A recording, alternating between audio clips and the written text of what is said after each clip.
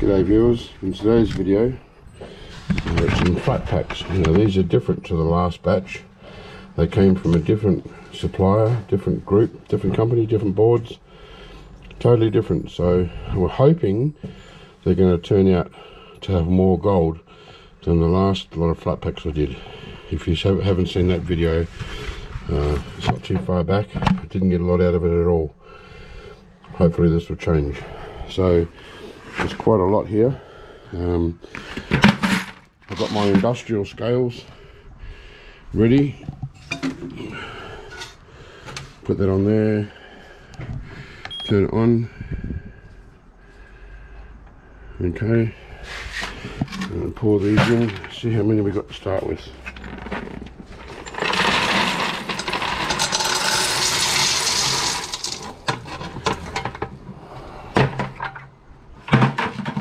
Okay, 4.10 kilos, but I can see there's a lot of solder and even some plastic, so that hasn't been removed properly, and I haven't been through all this, otherwise I would have noticed that.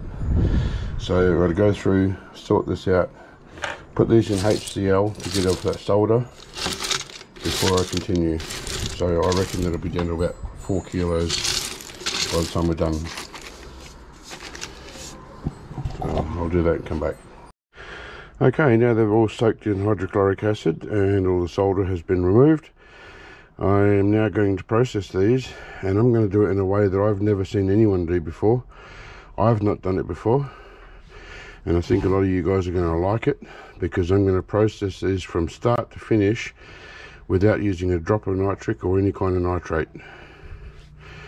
So I'll get the fire going and start roasting them. Alright, so I've finished roasting all these chips. There's a lot there. It's the most I've ever done at one time. Whole bunch, pot full of them. So now I'm going to crush these and then do a gravity separation. Now it's stinking hot here, having a heat wave. So far the next 7 days are going to be around 100 degrees Fahrenheit. I don't know about beyond that. So I'm going to see if I can do these inside. I don't know how much dust is going to come off it, so I'll give it a shot, and if it's too dusty I'll stop. I may have to do it outside tomorrow morning about 5 o'clock or something. But I'll take it in and see. I'd like to carry on and get this done. I don't know how well they're going to go through my mini crusher. Because there is some steel in there. I've only used it twice, once on BGAs, and there's no steel, so it was a dream. They worked really well. And the other time was on assorted ICs and other things like these here. And I'll tell you what, the grinder just bound up, didn't want to know about all this metal. So it doesn't like that type of thing. But these legs are fine, so they might be okay. I'll give it a shot. If it doesn't work in the grinder, then I'll put them in the dolly pot. Well guys, I am stoked because this is working so well. I'll show you. In case you've forgotten how this works, this one, it's a bit different to most. See how the shaft is off center? Because this whole plate slides across. Instead of having a cap on there, you can slide it across. And obviously I can't fill this up with chips when it's not turned on, because when you try and turn it on it'll choke. But once it's running, you can put them in, no worries at all. So what I do is I fill up this section here, turn it on, and then pull it across, and they drop in, and you wait to see how good they go. I'll fill it up now. A bit tight squeeze here, but better than being outside in the heat. Making sure you guys can see what I'm doing. So carefully carry it across without dropping any.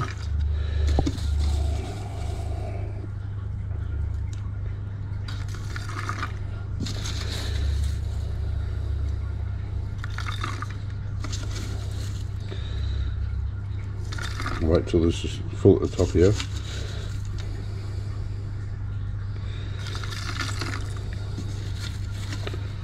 Oh, I've had it in the wrong spot. It's filling up. Hang on, I've got to go and empty it. Right, let's try again. So you know that there's no trickery with my videos. Show things as they are, not dodge things up like some people in their videos. If I make mistakes, I'll show you.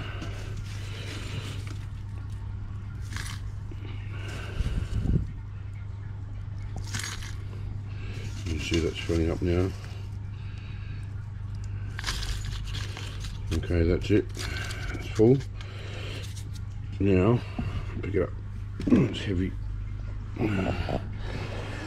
Okay, I'll turn it on.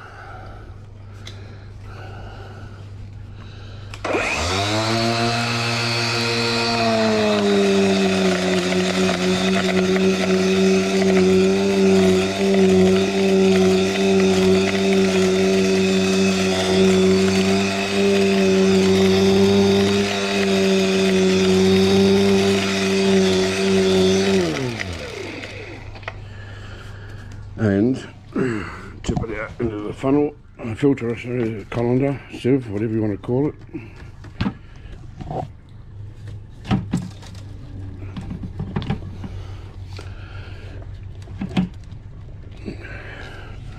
And it reduces everything to powder, fine powder.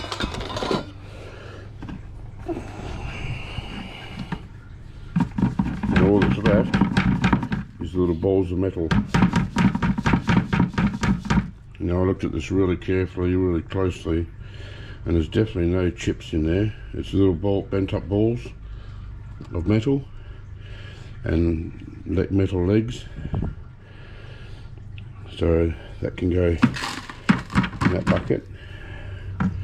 Normally when I do chips, I put everything together, whether it's a sediment, whether it's a powder or not.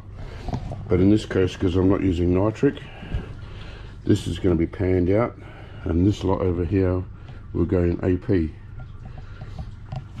So I'll keep going with this now. I've got, you know, as you can see, a lot there, so I'm not going to show the whole lot. You've seen what I'm doing, so I'll come back when it's finished. So all that's left in here now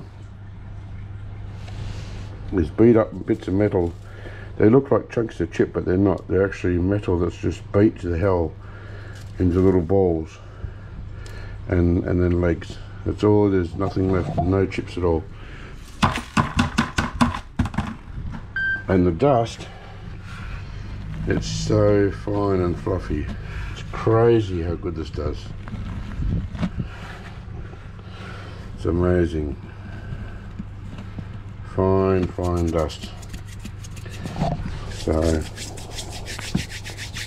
I'll go give this a gravity separation now, and what I'll do is I'll leave it here. This will be part 1, and I'm going to come back later on for part 2, because the hard stuff's going to be sitting in AP for at least a week or 2. I'll have this panned and I'll film it, but I'll show that in part 2. So for now, thanks for watching, and I hope you tune back in to see part 2. Bye. If there's any ladies watching this and you want to make your man happy, buy him a rock crusher. If there's any guys watching this who have a lady that likes to do it and you want to make her happy, buy her a rock crusher. This thing is awesome.